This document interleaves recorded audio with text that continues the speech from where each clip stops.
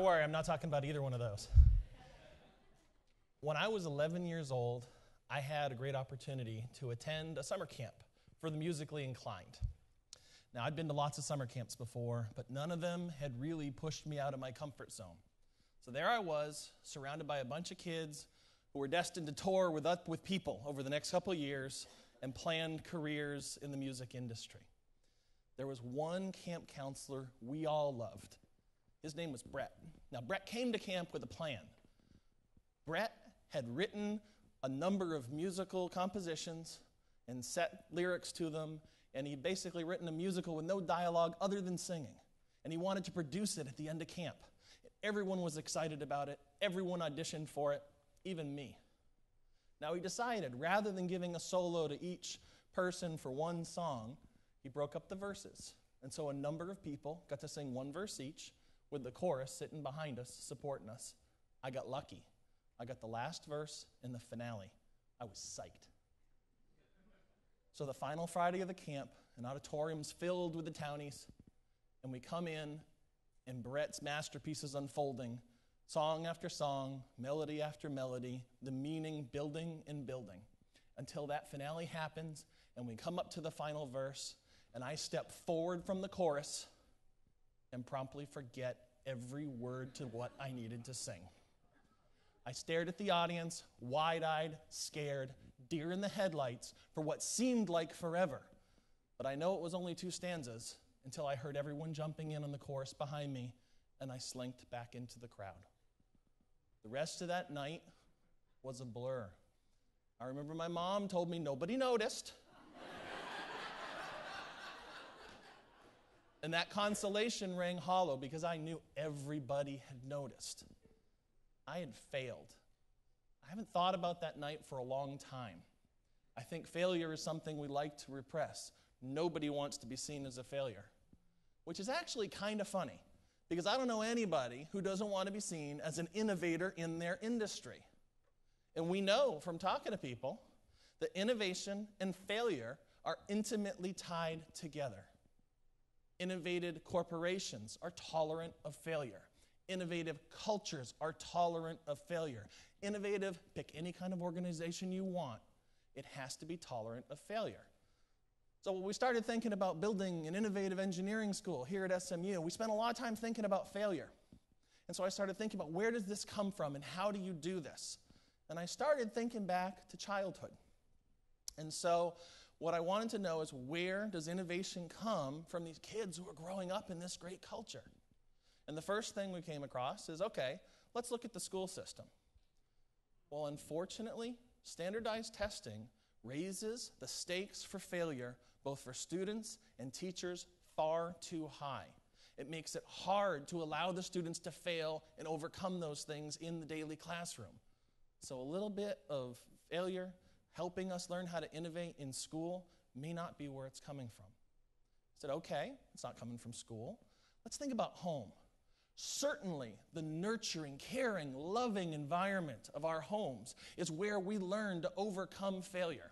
And so I talked to a lot of people about these things. And I really came down to finding 2 truths that always came out.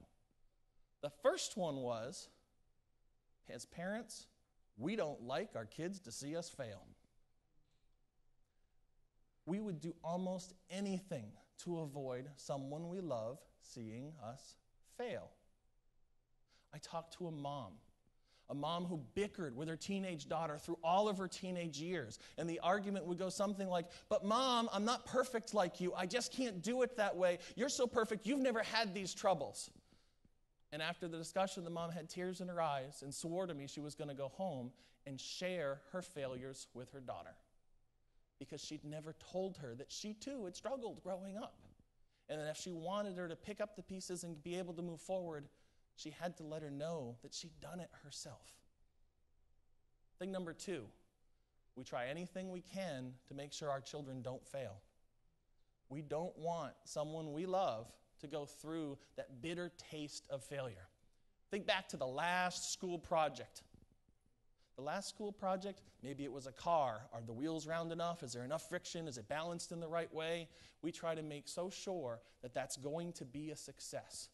I talked to one father for a third grade weaving project that his daughter had to go in and talk about in school.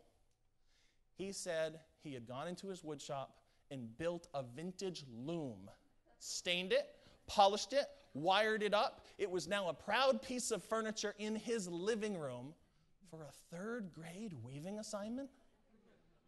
Well, here's the thing. If we never let our children see us fail, and we never let them experience a little failure for themselves, how are they ever going to learn to pick themselves up, pat off the dust, and try again and again and again and again until they really succeed?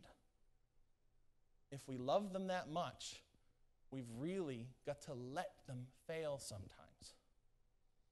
So I wish I could tell you that SMU is a place where failing happens all the time and it's wonderful. But the reality is, if you fail enough things at SMU, you're going to get a letter from an academic dean telling you to stop that, or you're not coming back next semester. So we had to find a way to build a failure-tolerant environment in the Lyle Engineering School. And we did, and it's the Decent Innovation Gymnasium. It is a place where if you can dream it, if you can think it, you can go there and make it. No grades are assigned in that space, and students take on audacious goals that they would never try if there was a grade riding on it.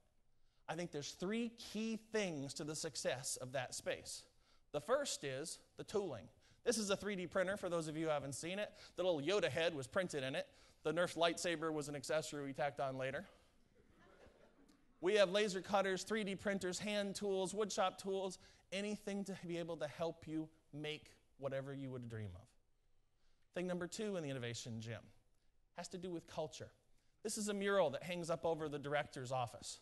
My favorite pieces of this was painted by students thinking about what it meant to be in an innovative environment, is a statement and a corollary. The statement is the spirit of the Innovation Gym. This may not work. And the corollary is why it's such a popular place.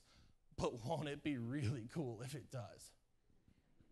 The third thing that's in the Innovation Gym is a cheerleader, a coach, a counselor, somebody to support the students, pick them up, dust them off, nudge them in the right direction, let them fail and learn how to overcome it. That's Greg Needell, the director. He was here earlier. I don't know if he's in here right now. Greg pushes these students to do absolutely amazing things. He does it over year-long innovation competitions with students all across campus, and he does it in these, get this, 10-day immersion design experiences. 240 hours from the moment they hear the idea to the moment they demonstrate it for the customer.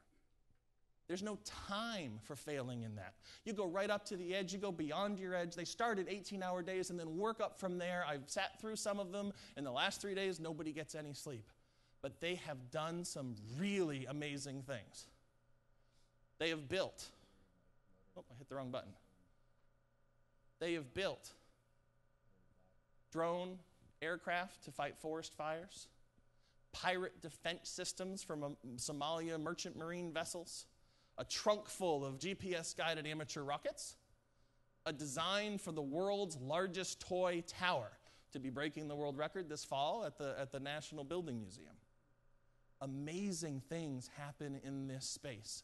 I've seen it again and again, and remember, they don't get a grade, they don't get paid, they do it for the sheer enjoyment of pushing themselves to the limit and seeing what they can do.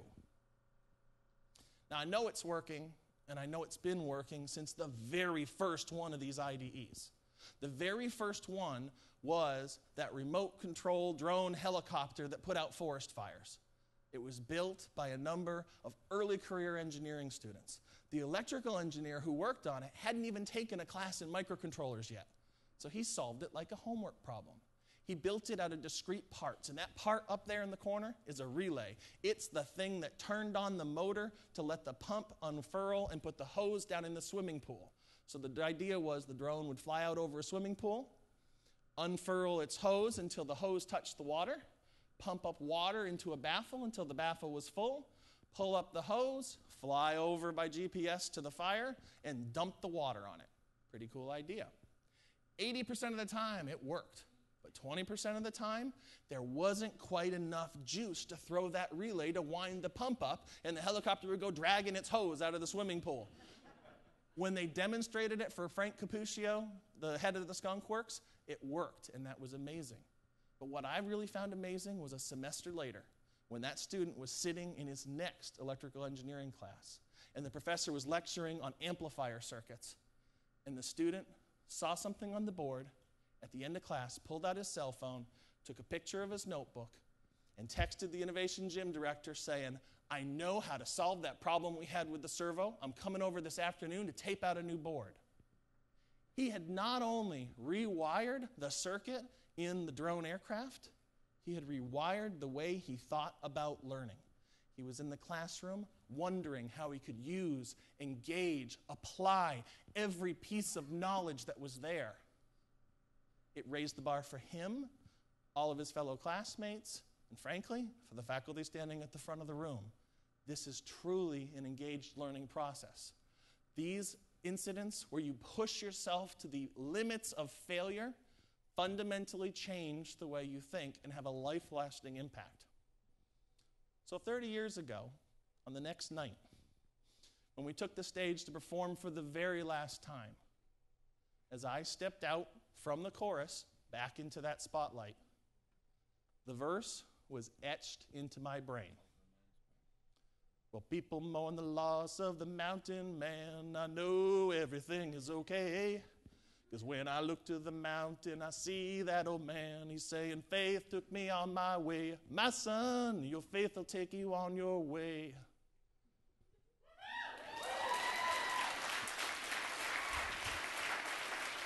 I didn't end up with a singing career, but it's still etched in there. Failure. Don't be it. Just do it. Thank you.